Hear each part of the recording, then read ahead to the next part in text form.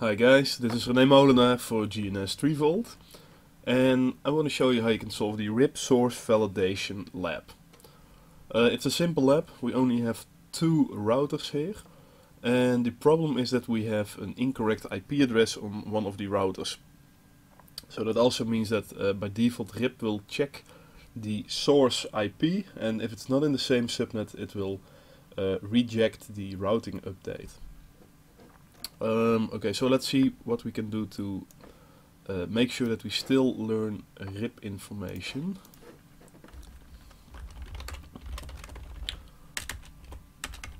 So this is the IP address on router Jensen.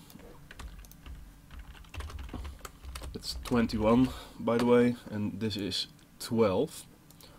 So that's not working. Let's configure RIP and see what happens. So you can see what happens when we receive a RIP update.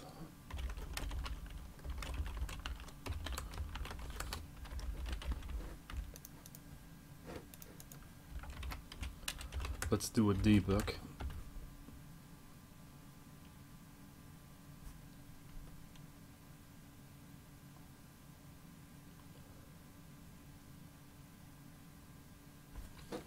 RIP is a little slow, so we have to be patient here.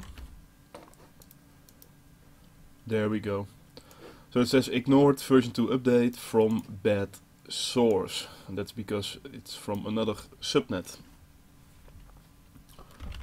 And as a result you won't find anything in the routing table.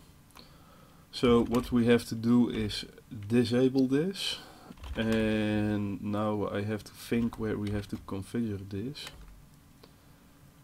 I think it's in the router RIP config. Okay, here it is.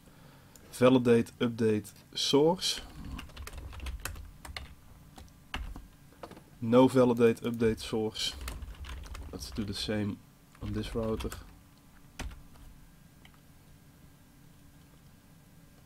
And now RIP no longer cares about the incorrect IP address. Here we go. Now it just says, okay, received an update. And everything is fine. Do show IP route. And you can see that we have learned this network over here. It's still not reachable, of course, because the next hop is not reachable. It's in the wrong subnet. But RIP will still learn the information. That's it. That's all there is to it for this lab. I hope you enjoyed this. Thanks for watching, and till next time.